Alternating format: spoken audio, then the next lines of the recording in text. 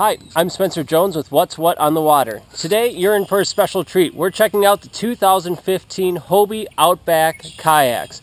I'm here with AJ McWhorter up in Sturgeon Bay. We're going to go after some smallies here and put them to the real test on some big water. So AJ, a couple quick questions for you. We're looking at the 2015 Hobie Outback right now. What can you tell me about the kayak? How is it different than the other years?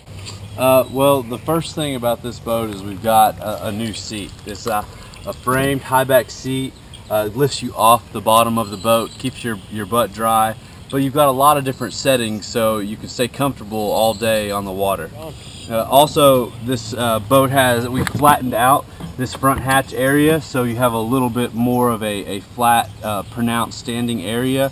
The boat's stable as it is, but now you have a nice area to get up and you can stand up comfortably on the water. Wonderful. All right, well, we'll take it out there. We'll put it to the test for a couple hours on this water, then we'll take it to another lake and try it out there and see if this Hobie Outback is a catch or a release.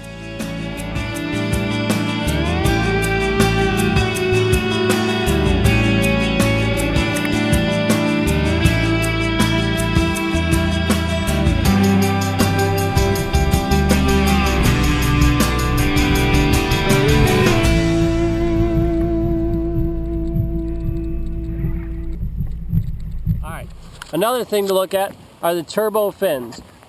These are the turbo fins as opposed to the regular ones, but they made some adjustments to how you can adjust them. Here, I'll show you.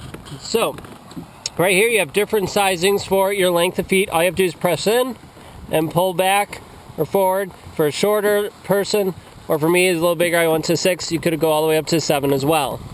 So, by adjusting both of them, you can easily have a comfortable paddle. So when you go, all you go is like that, almost to where the knees bend.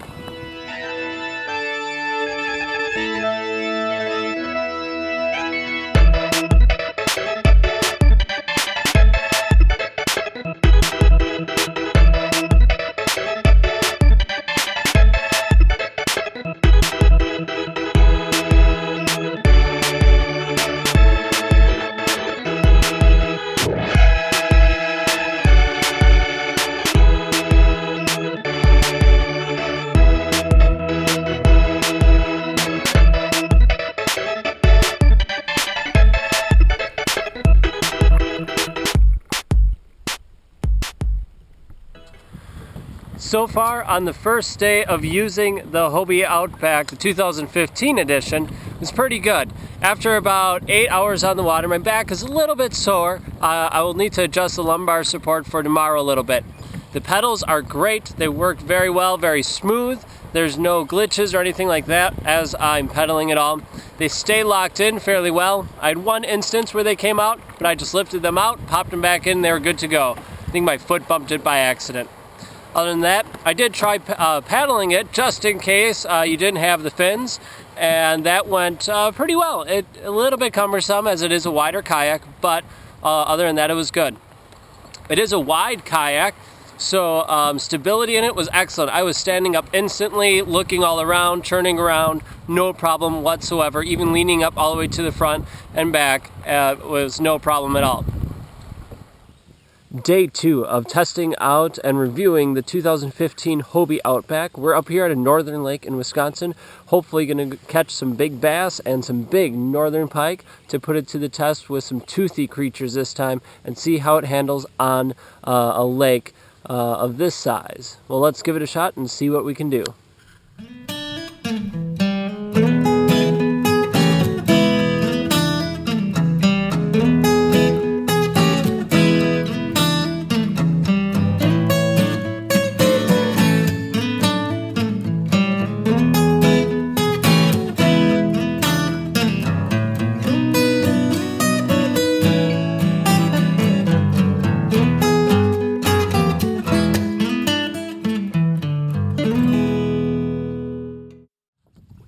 All right, I've had 2 days to test out the 2015 Hobie Outback. So far, I love this kayak. It is a fantastic kayak that you can use on lakes, on rivers, on creeks, almost anywhere that you could take a kayak, you can take this one.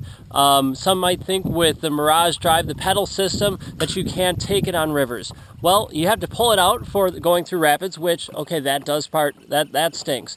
However, you just slide it back in. As soon as you're done, you can whip it around quick using the rudder, and then you could fish all the spots that people with paddle kayaks would struggle with. But let's take a closer look at the kayak and see what it has to offer. It has 4 different rod holders, 2 in the front, 2 in the back, a place to put your crate. Here, I'll turn you around and show you.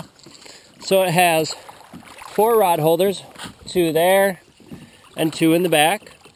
Has a spot for a crate or a cooler in the back. Comes with a new Hobie seat, almost like a lawn chair style seat that is adjustable in many different ways. You can pull up in the front, up and down. Back stand you can pull up and down. You can't do that with one hand at the moment. And then it has lumbar support on the back. It also comes with netting on the sides. Nice place to put your tackle. As you might have noticed, it has built-in side storage. I use them for putting my bait in, put my fish grips in, water holder, some nice handy places for all of that. Also comes with a paddle grip on each side. As you can see, right there, paddle leash, just put it in there, put it on. It has 3 main points to access the inside. The big one in front, which currently has my fleece in it.